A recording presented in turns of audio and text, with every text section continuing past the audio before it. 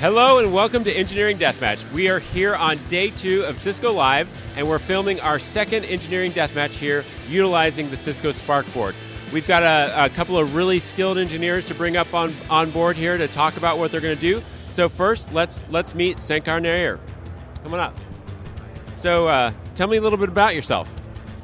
So I'm a solution architect for CDW, and I've been in this industry for 15 years. I have been doing a lot of Spark programming in the last couple of years, built a few bots.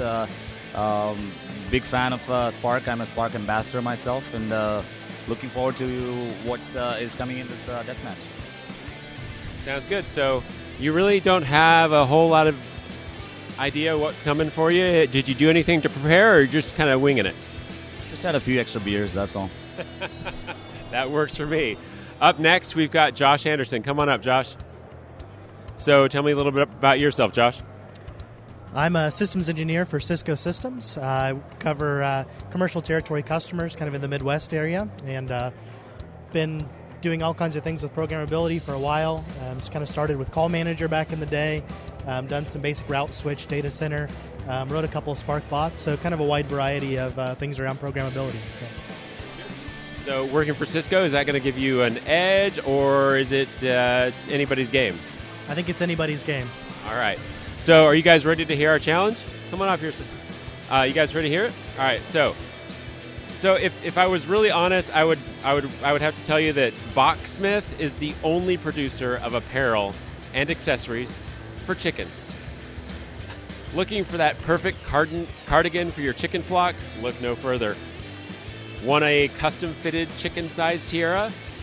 You might need a little help, but they can help you out with that too. Boxsmith has recently started using Cisco Spark and has realized the power of the platform to link multiple systems together and provide communications to their organization. They would like you to design a bot that will help them check inventory levels, add items to a shopping list so that they can replenish inventory. Does that make sense? All right, sounds good. Well, let's get started. This episode is sponsored by Cisco Spark. To learn more about how Cisco Spark enables team collaboration, including messaging, whiteboarding, video, and more, go to ciscospark.com. All whiteboard drawings in this episode were created using the Cisco Spark board. All right, judges, are you ready?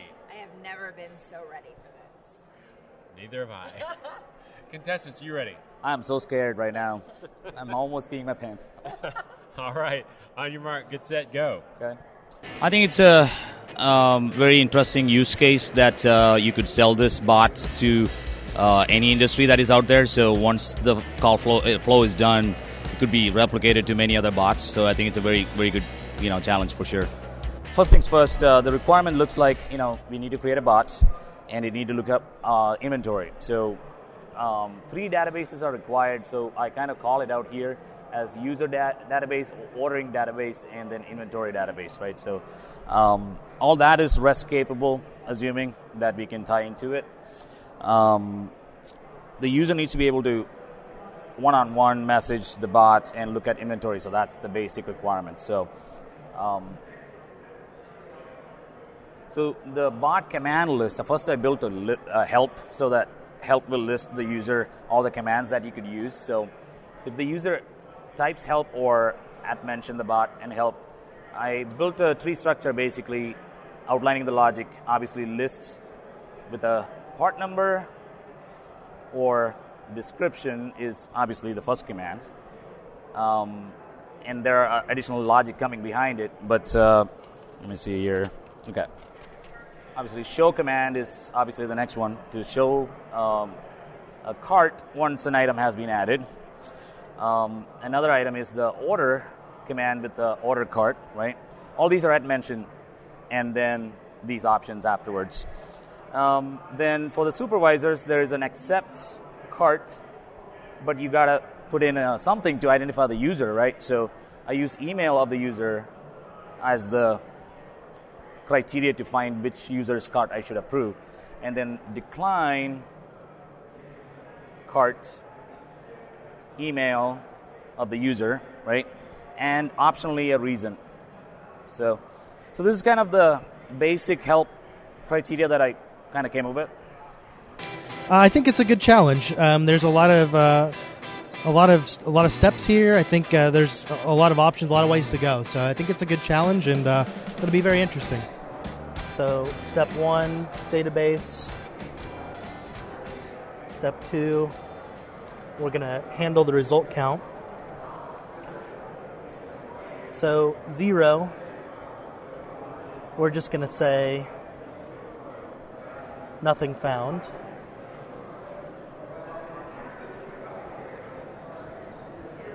Response. So basically I couldn't find anything matching that. And then let's see here. Yeah, so here we've got greater than 1. And in that case, what we're going to do is display a list. So here we are going to iterate the results.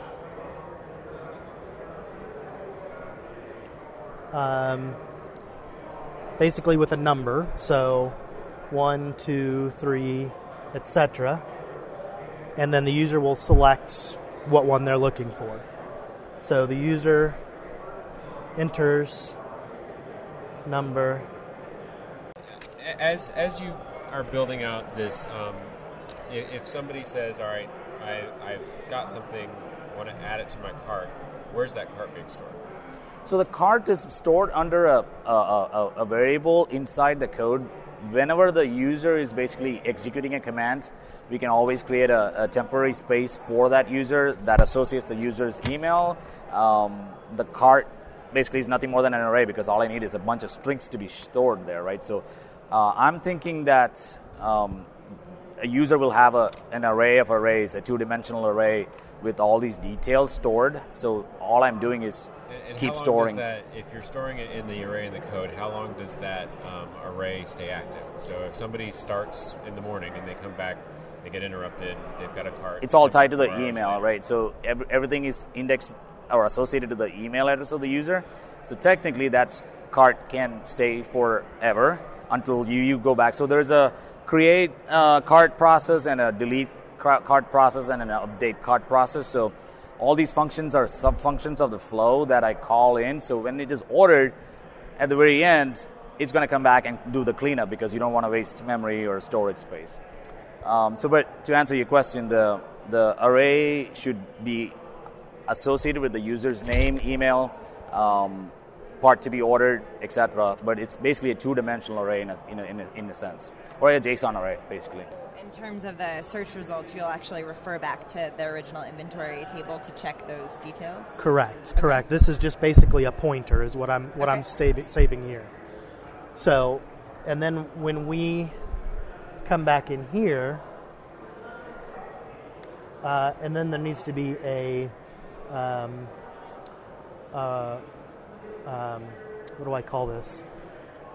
So when I'm itemizing these 1, 2, 3, 4, 5, whatever, I also need to store that here. So that'd be my selection number, I guess.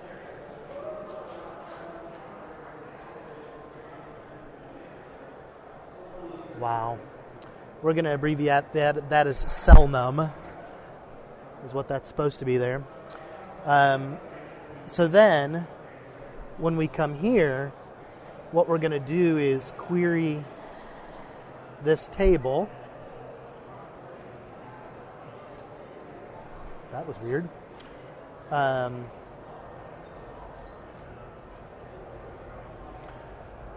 So this is going to be based on, again, my room, my user ID, and what number was entered.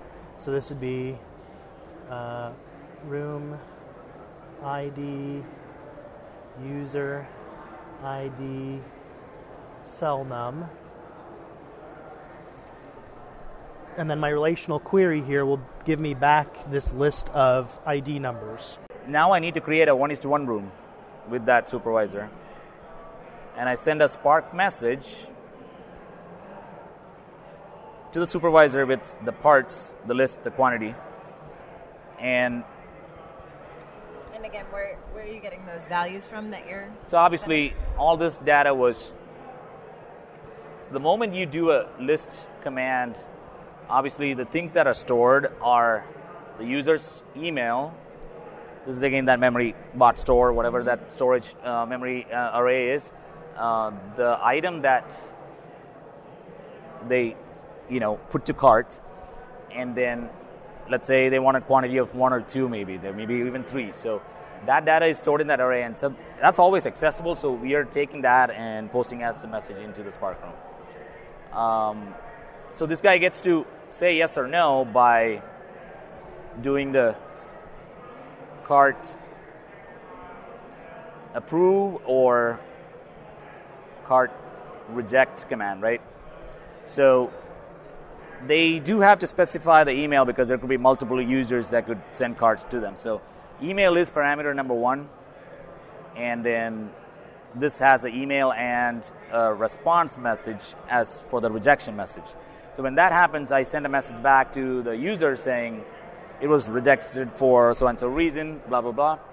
This sends back to, OrderDB, right? This query again to get quantity, part number, stuff like that. And that gets posted. So that was 1, 2, 2.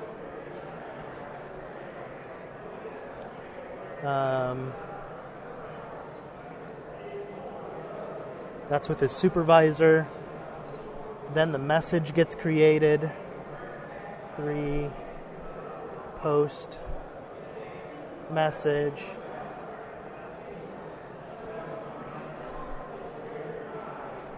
Basically like an approve or deny message.